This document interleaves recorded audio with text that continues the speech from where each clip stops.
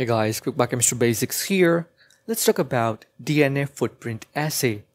The DNA footprinting assay is a method of molecular biology used to study DNA-protein interaction.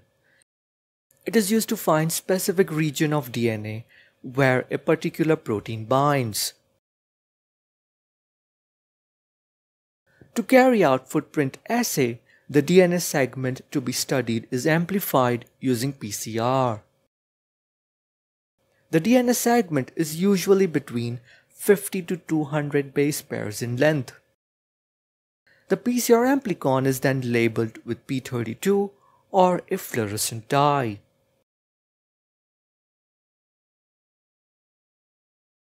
In the next step, the DNA segment that has been amplified by PCR is mixed with the protein. Next, we will also set up a control system where the protein is not added. The control will only have the labeled DNA fragments.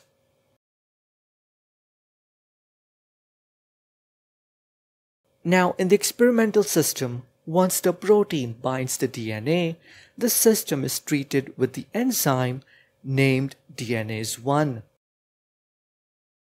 DNAse I is an enzyme that functions as a double-stranded DNA endonuclease. It binds to the minor groove of DNA and cleaves the phosphodiester bond. However, the portion of DNA that is bound with the protein remains protected from DNAse I digestion.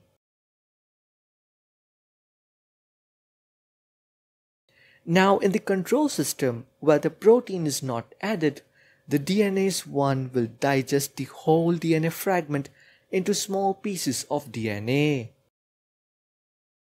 Whereas in the experimental system where the protein is added, the DNAse I fails to digest the DNA where the protein is bound.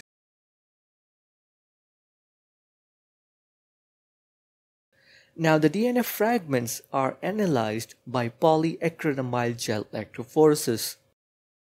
Since the DNA fragments are labeled, we keep an X-ray film on the gel and perform autoradiography. The control experiment will show a ladder as the DNA was digested into small fragments.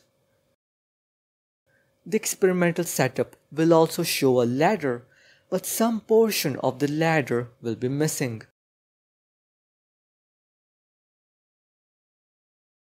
This missing region of ladder is known as DNA footprint. The footprint is observed because the protein that was interacting with the DNA, that was bound with the DNA, protected the DNA from DNAse I digestion. Now, if we compare the region of footprint with the control, then these are the DNA fragments, these are the DNA sequences where the protein was bound.